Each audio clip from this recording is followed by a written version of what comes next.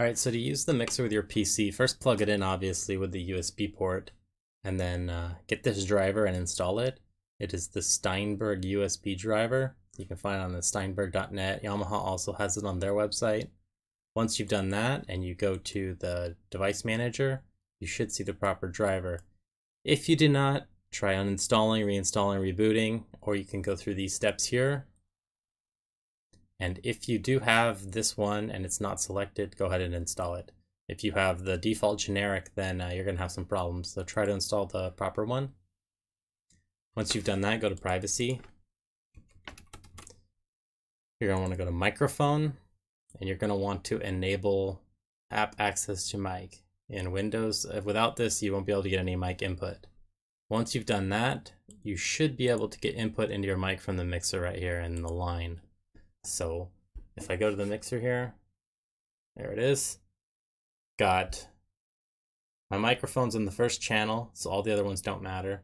I've got this main volume level on the caret there, and then I just turn the gain up until it's loud enough to be good, which is in this case halfway.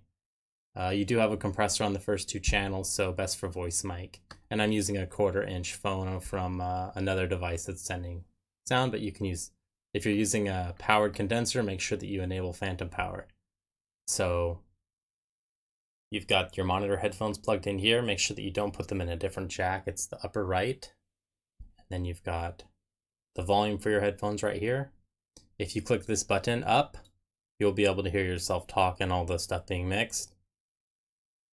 And there's no delay on that, which is really nice. If you click it down, it mutes the monitor volume from the mics. So this one is kind of a unique channel. This is the PC channel. So if I go to playback and I'm sending anything from the PC from line, it will come through here. Now, if this is up, all you do is hear this in the monitor because it's to monitor. If you click it down, it treats it like any other jack, and it will mix your PC output over USB into the main mixer channel like it were a microphone in any other channel. Pretty easy to understand once you play with it a bit. So if this isn't lighting up the way you like it, try changing the gains up, and you need to raise the stereo level. So I just put it over here. FX is easy to work. Pretty much this is a push button, so you can turn it. So let's see here. Turn this, it changes it, and it flashes. Once you found the effect you want, you click it.